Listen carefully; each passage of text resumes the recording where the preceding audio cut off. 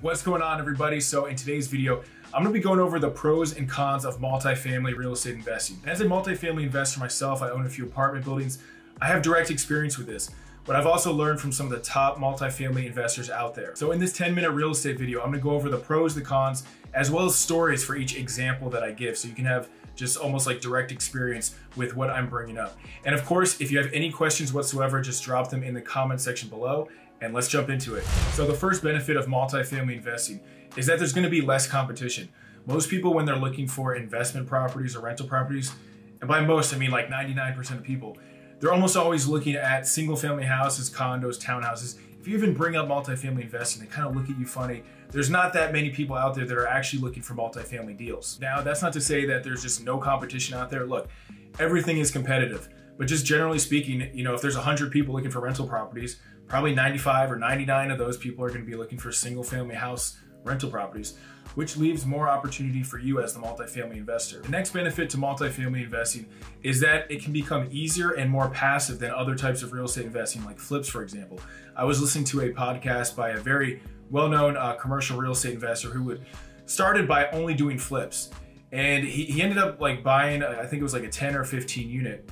And it kept paying him every single month, as a multifamily property should. And eventually he realized that, hey, he's getting paid every single month by this one property and he's not really doing too much. I mean, he has like a part-time property manager. Whereas these flips, you know, he might be working 50, 60, 70, 80 hours a week, you know, on different flips. And it takes a ton of work and then the money goes away after you sell the property. Whereas the multifamily building, the money keeps coming every single month. So he basically said, you know what, I'm gonna do more of that, more of the multifamily, and really scale this thing up. And now I don't think he would even consider a flip unless he was like flipping an actual multifamily building.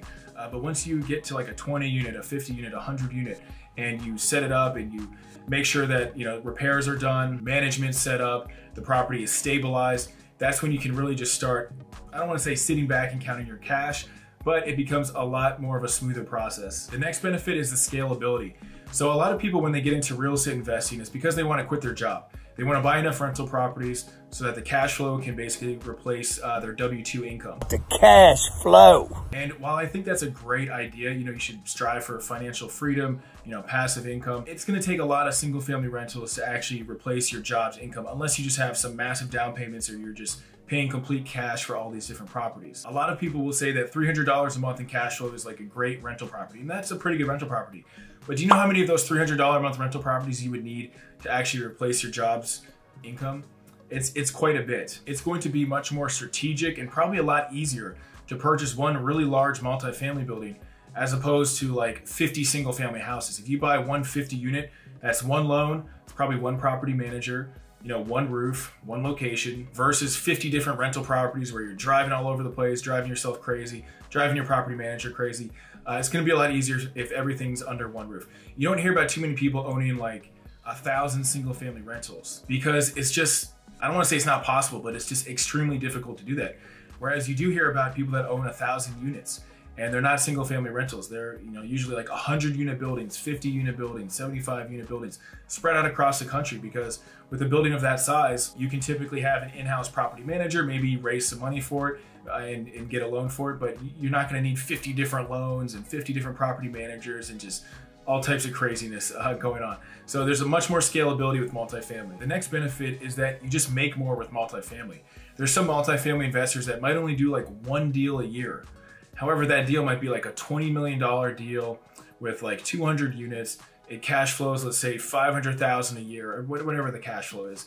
But it's gonna be significantly more profitable than doing like 20, 30, or 40 little single family houses where maybe you make, you know, $300 a month, or maybe you make 20,000 flipping it, or whatever it is. Just about all the wealthiest real estate investors in the US as well as the world do it through, you know, some do it through new construction, but most of them do it through like multifamily acquisitions and development and owning large scale types of projects as opposed to owning just single family houses. There's also typically less risk with multifamily investing if you purchase the property correctly.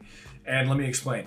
So if you have a single family rental and the person stops paying their rent, which actually happened to me at my first rental, the person stopped paying their rent, painted the house some weird color, painted the condo some weird color, and I basically had to evict them. And I wasn't getting any cash flow for, you know, I don't know, maybe it was like 3 or 4 months. If that happens in a multifamily building, you know, you might have 3, 4, 5, 10, 20, 50, 100 other people that are still paying their rent every single month. So one person not paying the rent is not the biggest deal in the world.